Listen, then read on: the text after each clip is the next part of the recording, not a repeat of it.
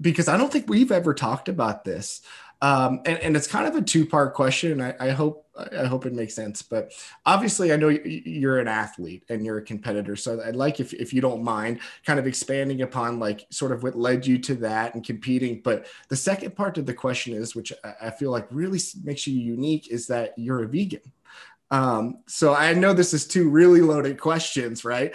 But if you can also expand on maybe why you chose to be a vegan and ultimately how these things intertwine, because I'm just fascinated by the lifestyle that you've chosen, the commitment it takes, and then someone who like me, who's a carnivore, the fear of even trying it is like, oh my gosh, how would this impact me athletically? So selfishly, I want to, again, hear your perspective on all of this.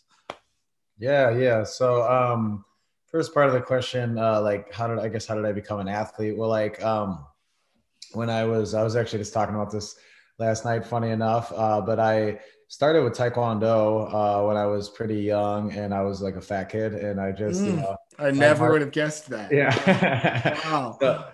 So I always like martial arts a lot, like Bruce Lee movies, and I always like Bruce Lee's philosophy a lot. Yeah.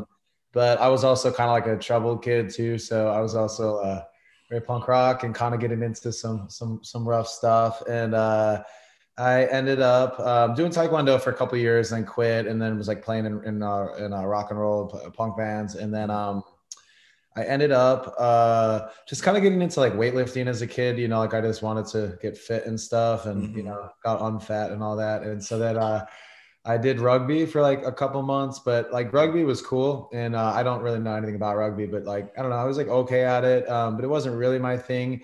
And I always like loved MMA. Like I would get the UFC Mm-hmm. tapes when I was really little, kind of a classic story. You go to the video store and get the VHS. Sure. And my dad would rent them for me and all that. So I was always like aware of it. And then my buddy Jason was kind of like showing me the more modern UFCs at the time. So it was like early 2000s, and he was a Okay. few years older than me. So then eventually I just went to a local gym and kind of, it was actually like some UFC veterans there and stuff. And it was kind of a rough and tumble gym. I didn't really know what I was doing. Mm. Took a fight way too soon and lost. And then I ended up with some guys who kind of took me under their wing who were a lot cooler. So Nick Aguilar, who's a UFC veteran, is like Yeah. the man, and his brother Hank, and then Gerald Mearshart, who's actively in the UFC, was my old roommate and coach, and they kind of got me up to snuff, and it really built up, especially I would say like my MMA wrestling was always my probably one of my finer points. I was good at getting guys Mm. down and just kind of pounding on them, and Mm-hmm. pretty good jujitsu for not being a jujitsu guy, and Mm-hmm. decent stand up. So then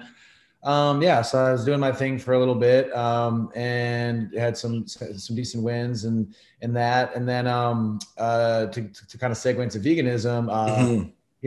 I had some friends, like my old good friend roommate Trevor was vegetarian, some other people in my life, but I was always, to your point, a little hesitant, like, well, I'm an athlete, stuff like that. But I started seeing guys like Mac Danzig, who's fully vegan. Mm-hmm. The Diaz brothers kind of flirted with it. Jake Shields vegetarian, and she got to train with him last year in Manhattan. That guy is an animal. Really, man, I love him. I'm a huge fan. Yeah, he's a beast.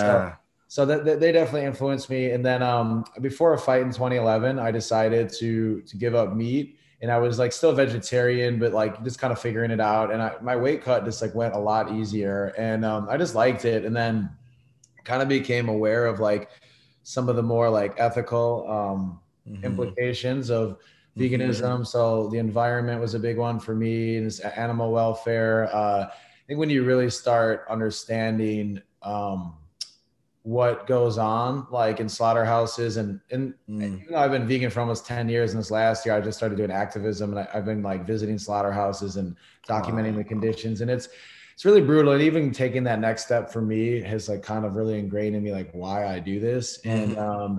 it's definitely nothing where most of my friends eat meat and I'm like the least preachy, as you know, but Yeah. just on a personal level and in terms of like raising awareness, it's something that really matters to me.